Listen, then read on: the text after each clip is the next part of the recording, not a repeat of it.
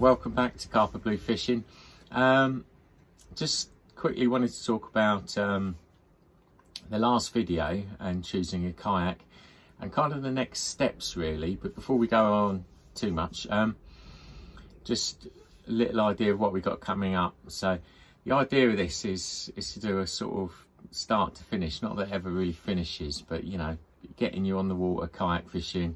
We'll have some videos on anchoring, anchor trolleys, safety equipment, ideas on how to set the kayak up, storage of equipment, all sorts of things I just want to cover in this series of videos. This is part 2, and it's assuming that you've just purchased your first kayak, and a couple of little tips and bits and pieces to move you forwards. So in the last video we looked at 3 types of kayaks that people generally might want to look at if they're considering kayak fishing. If you just recap, we had the shorter, smaller kayak, which had some advantages, but generally perhaps not the most suitable kayak for reasons of speed and stability and ease of fishing. Then we looked at probably my recommended starting point, which was a 12 to 14 foot traditional sit on top kayak that we could kit out, you know, for kayak fishing. Some of them already are, you know, aimed at the kayak fishing market. I suggested that second hand was a good place to start. Somebody's already paid for the depreciation. If you don't like the hobby, or you know, you quickly want to change to something else, you're not really going to lose any money. And then the end of my kayak fishing journey, which was a pedal drive kayak, and you know, the reasons why I changed that. Now I would have been happy to fish, you know, in that middle bracket that we discussed, that 12 to 14 foot sit on top kayak. However, I just found it a little bit uncomfortable, and you know, my fitness wasn't great, so I you know, primarily changed for that reason.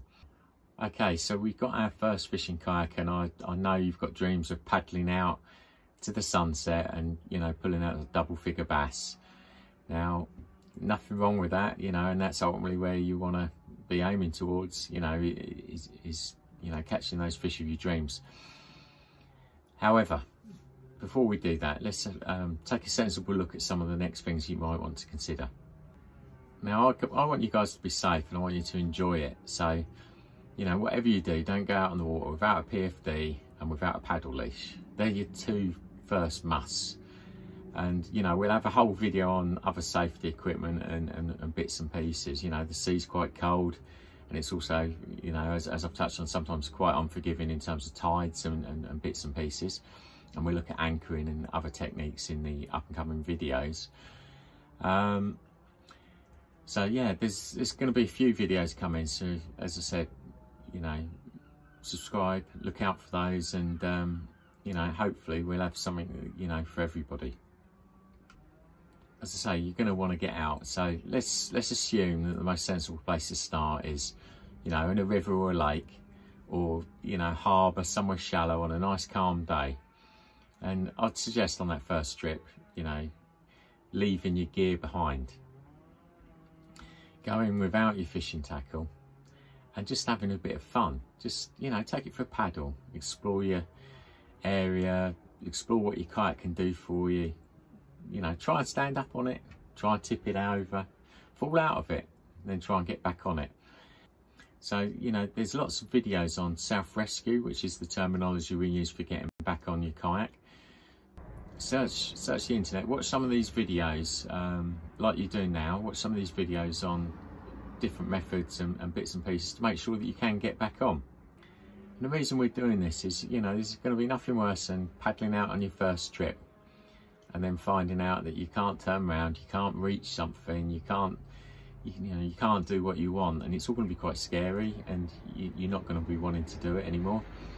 And you know, it's a little bit daunting at times, particularly at first, and you know, that's why we're trying to sort of ease you into a situation where you're more comfortable, confident, and you know, you've got some of those basic skills that you may hopefully never need, but you know, always going to come in useful. The other thing I'd suggest is, you know, we've got our group, it's Sussex Kayak Fishing. You know, there's groups all around the country, and from what I've seen, they're all really friendly. You know, it's the friendliest fishing community out there, I'm sure it is. So just go with somebody. Get, you know, buddy up with somebody in your area. Just put up where you're from, put it up that you're new to it, and just say, anybody want to take me out for a first trip? Anyone want to give me company?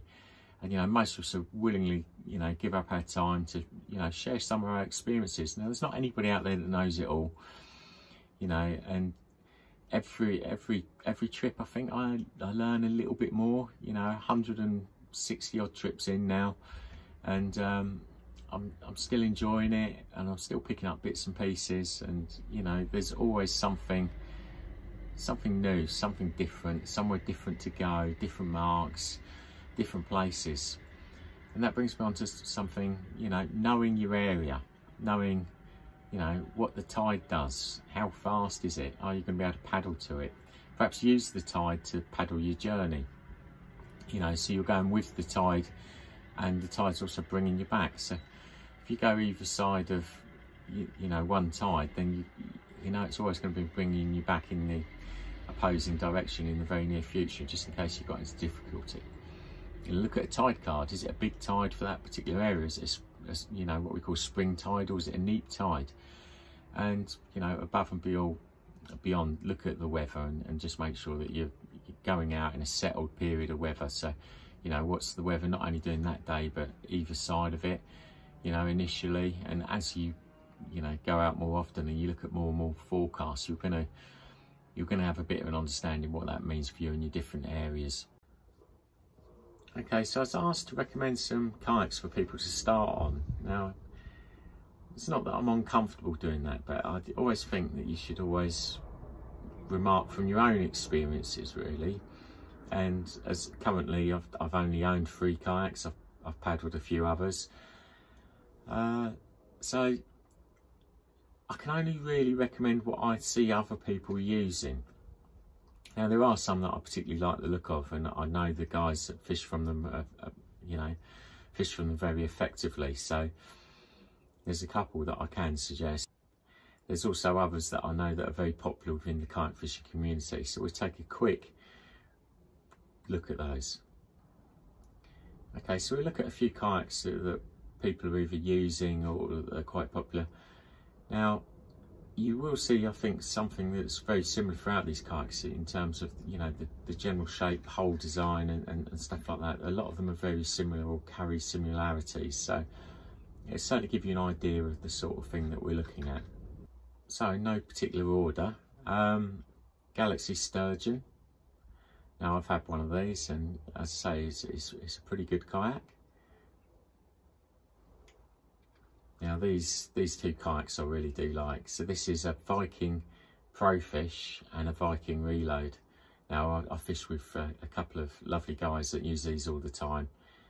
Very effective, very, very, very nice paddle kayaks. So I can recommend these ones. So Ocean Kayaks, they do a number of kayaks, such as the Prowler 13, the Big Game.